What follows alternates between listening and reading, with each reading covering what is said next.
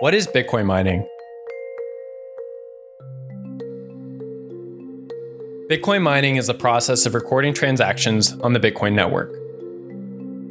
Miners receive Bitcoin from users and the network in return for sending Bitcoin among participants. Miners package transactions into groups called blocks. These blocks are placed into a history of transactions called the blockchain, where each block builds upon the previous block. Miners compete against each other to create the next block. This competition is a race to reveal encrypted data, which can be thought of like a puzzle. Miners need hidden data created by the Bitcoin protocol called a nonce to make a block. Nonces are further encrypted in what are known as hashes. A hash is an algorithmically generated string of letters and numbers that is impossible to decode and specific to each block.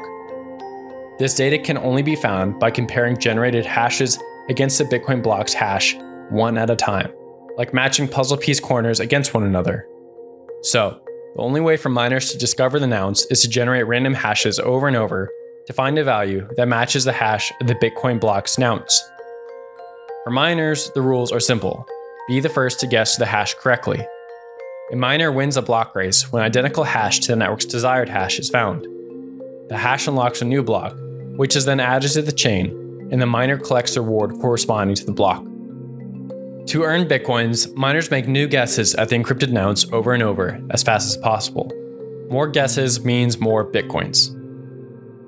Bitcoin's hash rate is a measurement of how many hashes have been guessed by an individual computer and when aggregated, the Bitcoin network itself.